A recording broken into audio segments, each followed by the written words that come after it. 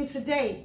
Welcome once again to another episode of Monday Motivation. I'm your host, Avantii Uzor, and you already know it's time to share the word of encouragement with you. I hope you're doing very well, and I hope that you're keeping the faith. You know, that's one of the reasons why I try as much as possible by the grace of God to put out these videos every week. You know why? Just to make sure that you keep hearing the word of faith that will help you throughout the week. You know, faith comes by hearing, and hearing by the word of God. Praise the Lord. Today, I want to share with you a topic that came to my heart as I was thinking about what I needed to share with you this week. And today, I'll share with you something I titled, His Will. I'll say that one more time. Today's topic is titled, His Will. You know, many times we have all these things that we want to do. You know, we have our plans, our goals, our vision.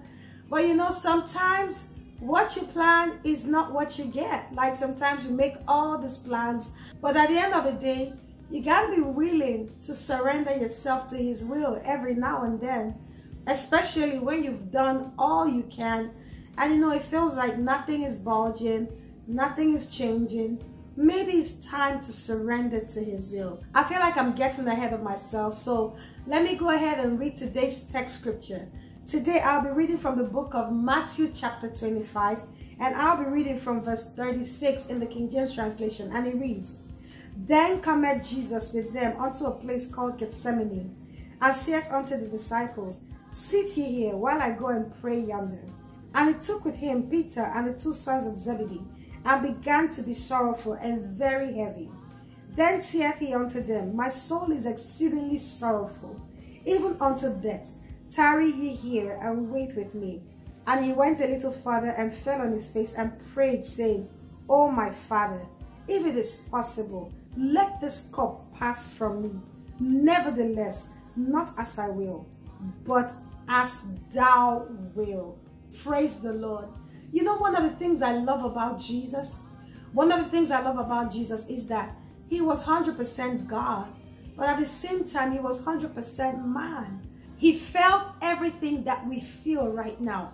So if you're in a place right now where you feel like really tired and you're like, oh my God, I can't do this no more. Guess what? Jesus felt the same way too in the Garden of Gethsemane. And can you believe that? Even though Jesus knew that His purpose was to come and die for us, at some point, He didn't want to do it. Ain't that something? Jesus literally was asking God, please, is it possible for this cup to pass over me? Like Jesus was literally negotiating with the Father. But one of the things I love is that He didn't stop there. He went ahead and said, Nevertheless, not as I will, let your will be done. And you know what? I'm going to continue reading from where I stopped, because this is so profound.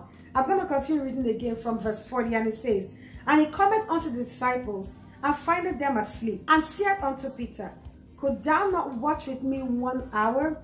Watch and pray, that ye enter not into temptation. The spirit indeed is willing, but the flesh is weak. He went again the second time, and prayed, saying, O my Father, if this cup will not pass away from me, except I drink it, thy will be done. And he came and found them asleep again, for their eyes were heavy. And he left them and went again, and prayed the third time, saying the same words. Ain't that something? Like Jesus literally every single time was saying, God, please, can this cup pass over me? And came the second time saying, you know, if this cup is not going to pass over me, then let your will be done. And the Bible makes us understand that He did that again the third time. You know, even though it was very hard for Jesus, everything that He was passing through, He kept maintaining the same thing, saying, Nevertheless, let your will be done. You know, sometimes we have to learn to trust the will of God.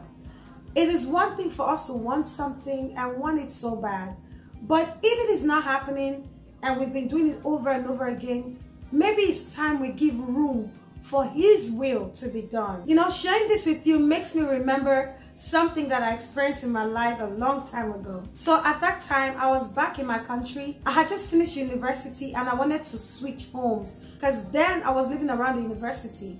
And since I was done with school, I wanted to move. But you know what? It was so difficult for me to find a place. I found so many places that I liked, but they were well over my budget. And I was trying to plan and see, okay, what am I going to do? And then I found a place that I liked that was within my budget. But nevertheless, I couldn't get the accommodation for one reason or the other. So I kept trying other places over and over again. And at some point, I was just tired and discouraged. Because everywhere I went that I liked, it was super expensive. The places that I found that I didn't like, those were affordable. And I was like, you know what? I'm done looking for a place. I remember vividly one day, I went out. I had gone to so many places. I came back home and I was tired. And I remember just laying on my bed and I said, God, let your will be done. I'm tired. Let your will be done. And I went to sleep. The next day, I received a call from that one place I said that I liked that was within my budget. But you know, they were asking for so many things that was going to make it impossible for me to get the place. And they called me and they had waived all of those things and I was able to get the place. And that thing left such a solid mark in my heart. Like, I remember vividly telling God, let your will be done. And at the end of the day, God made it possible for me to move into that place that I liked. You see, many times we make plans and we have our hearts and our minds set on what we want. But today, I've just come to tell you to give room for his will, especially if you've done all you can. You've played your part. You've prayed, you've fasted, you've gone around, you've done everything that you need to do. Let's say, for instance, if you're looking for a job and you've put in your applications over and over again, and you're still putting in your application, and there's this one job that you want and it's not coming through, and you've just been pushing and knocking on that door. This is the time for you to say, Father, not my will, let your will be done. Give room for his will. I can tell you something for a fact that I know in this my little years of serving the Lord, that God's will is always good. Like, God is not going to give you something that is bad. So if you desperately want something and it's not coming through, give room for his will. If in his perfect way he wants you to have that thing, he will make a way for you to have it. Or he will give you something that is even better. I want to quickly read this verse of scripture that I love in the book of Proverbs. And this time I'll be reading Proverbs chapter 19 verse 21 in the New International Version. And it says, many are the plans in a person's heart, but it is the Lord's purpose that will prevail. While you have all your many plans, give room for the purpose of God. You know, be willing to say every now and then, nevertheless, not my will, but your will be done. Look, I'm sharing today with you from a place of knowledge and personal revelation, because I'm literally at this point again in my life. There's something I'm talking to God about, that I've been seeking his face about. And right now I'm like, God, not my will, let your will be done. And you know, every time I pray that prayer, God has never failed me. So I don't want you to think that, you don't understand. Like, I want this thing, I cannot afford to pray that prayer. What if peradventure what I want is not the will of God? Well, you got to be willing to surrender yourself to his will. Look at what happened to Jesus. Jesus could have decided not to die. And you know, God would have still brought salvation to us one way or the other. And that's the truth. But nevertheless, Jesus committing himself to die, going to the cross, bearing all that pain. Look at what he did. All of us can call upon his name right now. His name has been highly exalted above all other names. Like, Jesus is a superstar, if we want to put it in layman's terms. There's nobody that doesn't know Jesus. There's so much power in the name of Jesus. There's authority in the name of Jesus. All because Jesus was ready to do God's will against how he humanly felt at that time. Remember, he was not God. He was 100% man as well. So he felt every single pain. Yet, he did it for you and I. Because he knew that God's will were far better than his will. So, be ready to give room for his will in your life today.